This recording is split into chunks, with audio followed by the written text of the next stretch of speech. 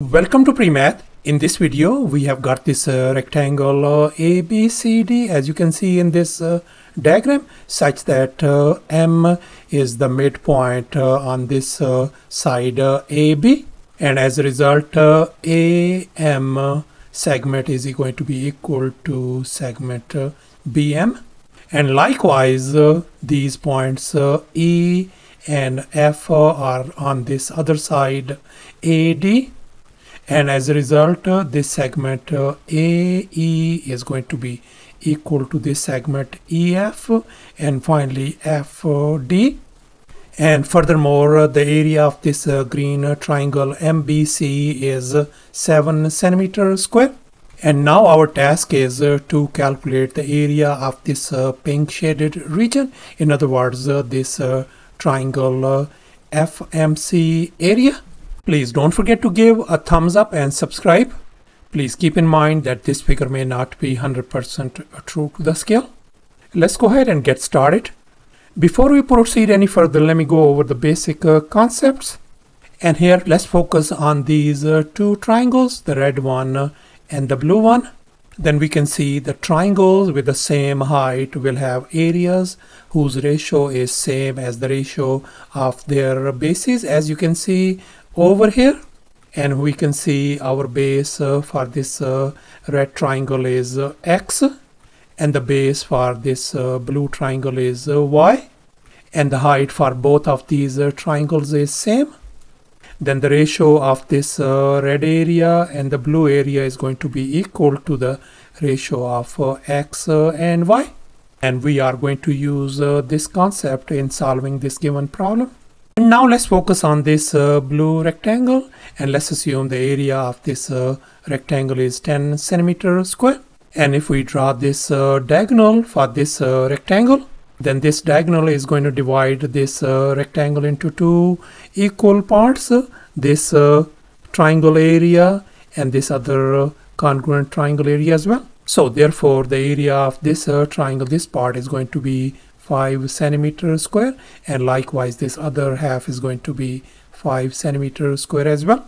So therefore, we are going to draw the diagonal for this rectangle ABCD by connecting this vertex A and this vertex C.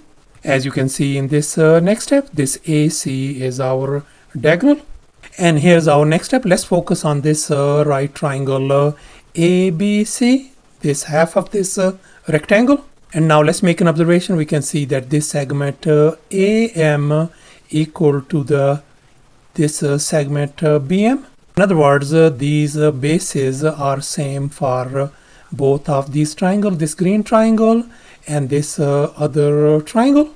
And the height for both of this triangle is same. So therefore, the area of this triangle is going to be equal to the area of this next triangle. If this area is 7, then this area has got to be 7 centimeters square as well. So thus we conclude that the area of this triangle AMC turns out to be 7 centimeters square. So therefore, the total area is going to be 7 plus 7 is going to give us 14 centimeter square. And now we know that AC is the diagonal of this rectangle. So therefore, the area for this other half of this rectangle is going to be 14 centimeter square as well. So therefore, the total area for this whole rectangle ABCD is going to be 14 plus 7 is going to give us 28 centimeter square. And here's our next step. Let's assume that this segment AM we are going to label as X. Then this other segment is going to be X as well. And likewise, let me go ahead and label this segment AE as Y.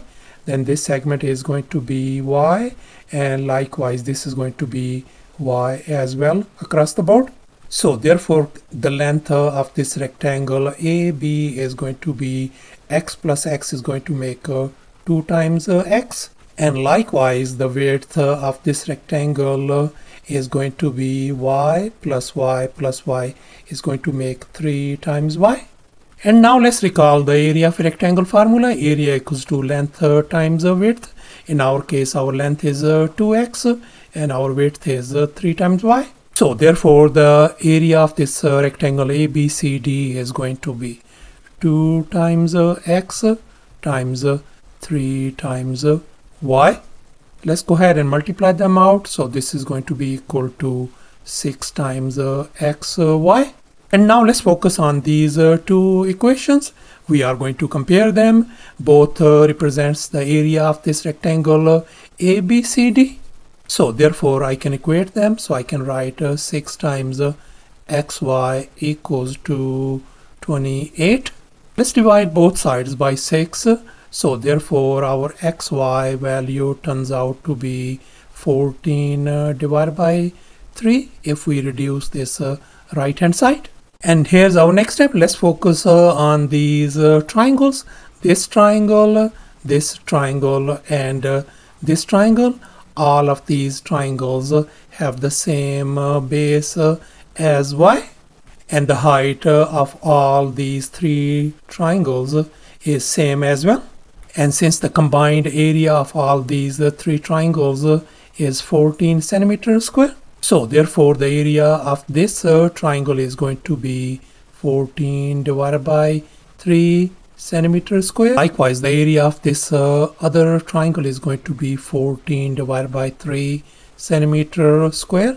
And finally, the area of this third triangle is going to be 14 divided by 3 centimeters square as well. So therefore, let's make an observation. We can see the area of this blue triangle FAM and this pink triangle FMC area is going to be the sum of these three individual areas, 14 divided by 3 plus 14 divided by 3 plus 7.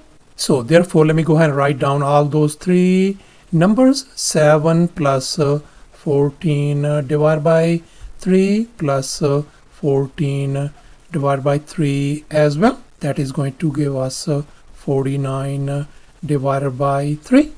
So thus their combined area turns out to be 49 divided by 3 centimeter square. And now we are going to calculate the area of this blue triangle FAM.